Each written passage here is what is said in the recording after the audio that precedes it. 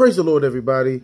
Praise the Lord. What a mighty God we serve. Listen, James chapter 4 and starting at verse 13 says, "Go to now, ye that say, today or tomorrow we will go into such a city and continue there a year and buy and sell and get gain. Whereas you know not what shall be on tomorrow.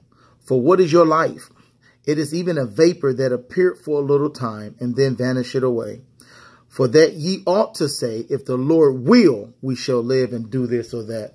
And I just want to encourage you on today. Make sure that you don't have false confidence in yourself and what you can or cannot do.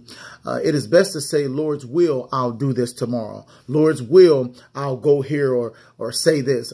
The reason why is because you don't know what tomorrow will bring. You don't even know what the next 5 minutes will bring. So you cannot make a promise about doing something 2 days from now